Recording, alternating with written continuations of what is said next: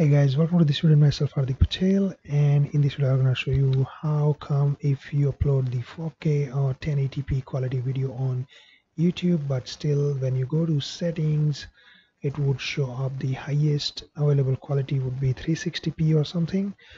Well, it's a known issue and people get panic about it, but don't worry. When you upload the 4K quality video on YouTube, sometimes it takes about few minutes, or depends on the server, few hours sometimes, to process the video on YouTube through the YouTube program, and YouTube will compress the video accordingly and then will render to the relevant quality.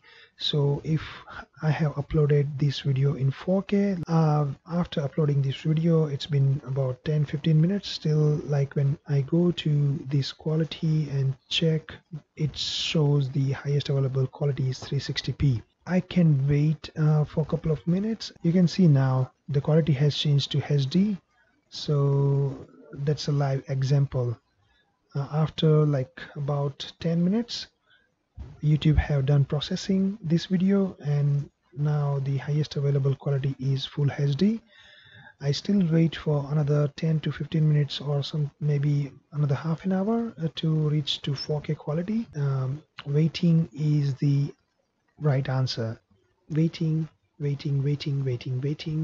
and give some time to YouTube to process your video and convert into the relevant quality is the right answer. Alright, thanks for watching guys.